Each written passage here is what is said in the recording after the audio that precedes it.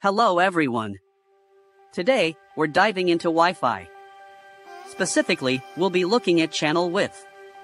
We're comparing 20 MHz and 40 MHz channel widths. Which one gives you better range? Let's find out. Wi-Fi uses different channels. These channels are like lanes on a highway. Channel width is how wide each lane is. 20 MHz channels are narrower. 40 MHz channels are wider. So, what's the difference in performance? Let's start with range. Generally, 20 MHz channels offer better range. This is because a narrower signal is less susceptible to interference. Think of it like this. A smaller car can navigate a bumpy road easier. A wider signal, like a 40 MHz channel, needs a clearer path. Obstacles weaken the signal. Walls, furniture, and even people can cause interference. This interference reduces the range of the 40 MHz channel. However, 40 MHz channels can provide faster speeds. More bandwidth means more data can be transmitted at once. It's like having more lanes on the highway. More cars can pass through simultaneously. So, if you're close to your router, 40 MHz might be a better choice. You'll get faster speeds for downloading, streaming, and online gaming. But if you're further away, 20 MHz might be more reliable. It might not be as fast, but it will maintain a more stable connection. Consider your environment.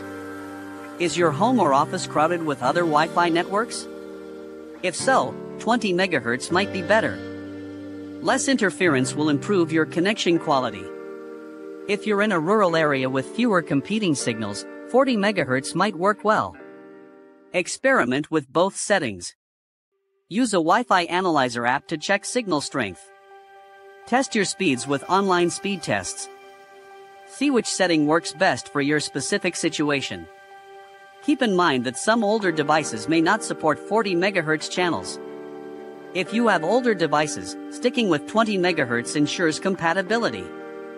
Newer devices usually support both. It's important to check your router settings. Most routers allow you to choose the channel width. Some even have an auto setting. This setting automatically selects the best channel width. However, manual selection often provides better results. Consider the trade-offs between range and speed. There's no one-size-fits-all answer. It depends on your environment, devices, and needs. Don't be afraid to experiment and find what works best for you.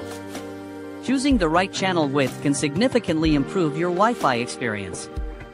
So, that's the difference between 20 MHz and 40 MHz. Thanks for watching. If you found this video helpful, please consider liking and subscribing. It really helps support the channel. Let us know in the comments which channel width you prefer and why. We appreciate your support.